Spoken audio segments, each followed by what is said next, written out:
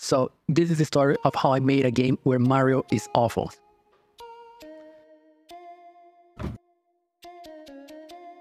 What the hell?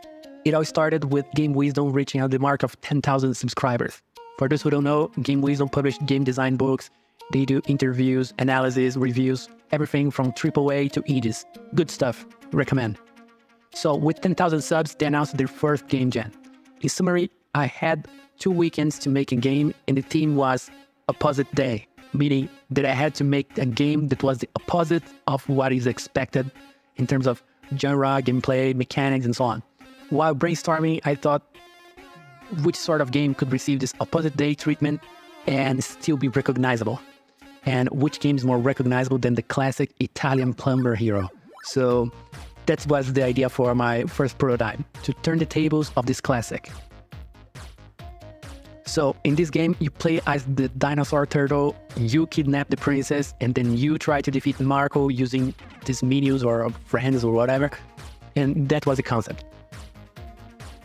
To test this concept, I prototyped a simple platformer with an AI following waypoints and reacting to the enemies. So when I tested this concept, I thought this is it.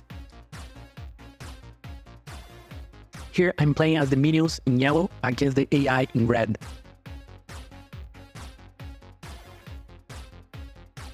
It's very fun to try to beat the AI and see how it tries to smash the minions, and again, I'm controlling the minions here in yellow.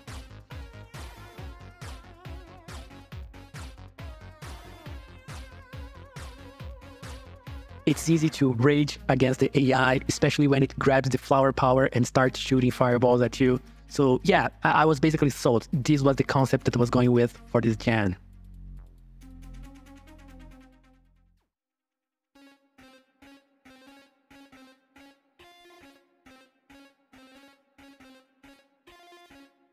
Oh my God, no. So this is Bowser, Boltar. He can shot fireballs and dash. It's much easier to control than the minions. The first thing you do as Boltar is to grab the princess and run to your castle with her. You gotta use your imagination. I promise he actually carried the princess in the final game.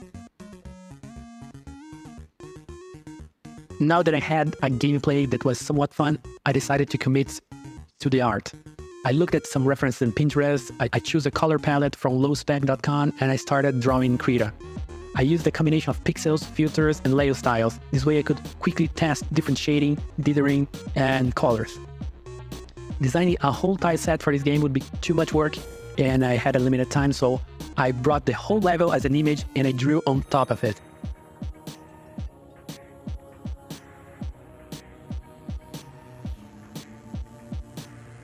The outline and much of the shading comes from layer styles and palletization filter that I used in Krita, so this made the process much easier.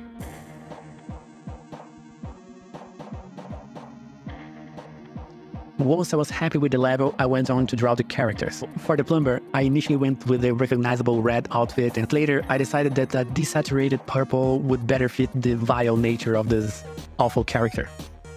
I also added an extra outline to make the foreground pop a bit more.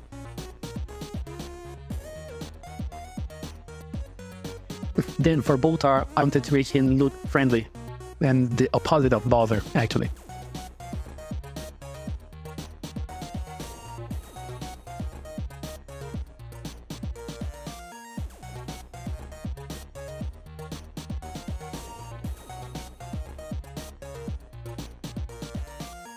At the end, I'm quite happy with how Boltar and his minions ended up looking.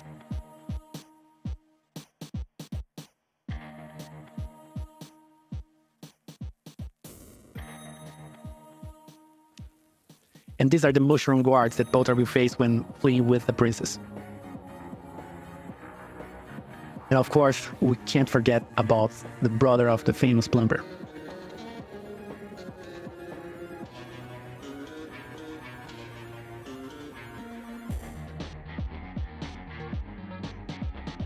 Then I thought it would be fun to have the body of the characters in a semi-ragdoll way whenever they're defeated. So I had to draw those as well.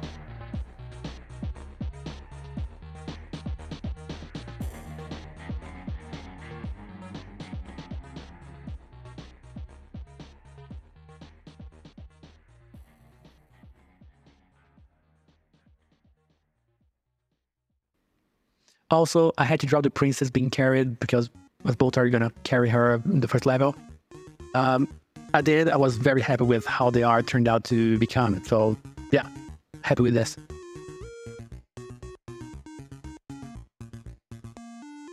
By the second weekend, the basic gameplay was ready and almost all the art was already made. So I went to work on the menu, editing the music, the sound effects, and to do a lot of polish. By polish, I mean tooltips to help the player, bug fixing, and a lot of juice in the form of effects, screen shakes, puffs of smoke, and many other small details. Then my girlfriend play tested the game. She gave some insights, some adjustments to make, and the main one being that the game was way too hard. So in order for people to be able to finish the game within a few minutes, I had to dumb down the AI and make its decision-making a bit slower. So I've added a few timers for you to choose what to do next. The last thing missing was the final boss fight. I improved the waypoint system so that the AI can track which quadrant the player is, and it's really funny to see the AI chasing the player and trying to jump on top of it at all costs. Also, if Marco has an extra life, instead of jumping on Boltar, he would grab him and jump into the lava pit for the demise of both. So this means that the player has to take all extra lives of Marco before the final battle. So this is the story of how I made a game where Mario is awful. Awful Marco Bros is freely available to play on itch.io, and you don't even have to download the game, you can play it directly from your browser. The link is in the description, and yeah, you can play the game with your keyboard or with gamepad, and that's pretty much it. It was really fun game jam, and I'm quite happy with the result. And if you have the time, please check the entries of the other participants. There was some quite unique ones, so yeah, you should check those out. A special thanks to Game Wisdom for organizing this jam, and thank you for watching.